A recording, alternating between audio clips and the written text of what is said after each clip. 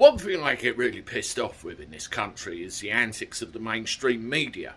They sensationalise just about everything you can possibly imagine, right down to a weed growing in somebody's back garden. I'm sure they will make something of it.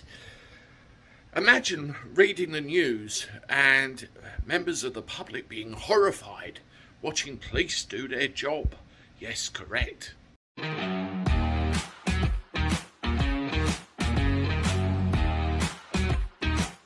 Howdo everybody, welcome back to the channel for a Saturday. I'm at home now after a long trip on the motorway. I'm around for the weekend, which is nice.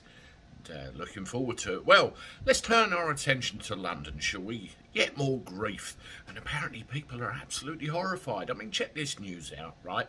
Horrified people watch on as police shoot man in broad daylight on a busy road.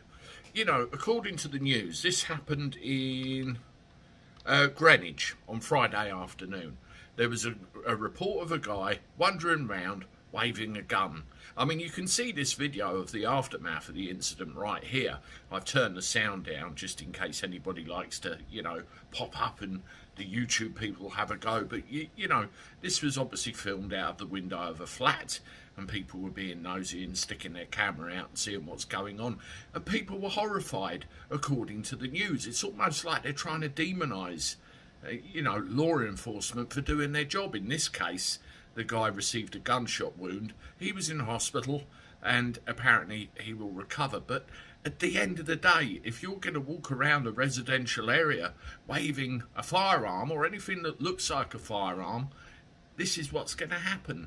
And the police turned up, the police responded, the police did their job, end of. And yet again we get sensationalism.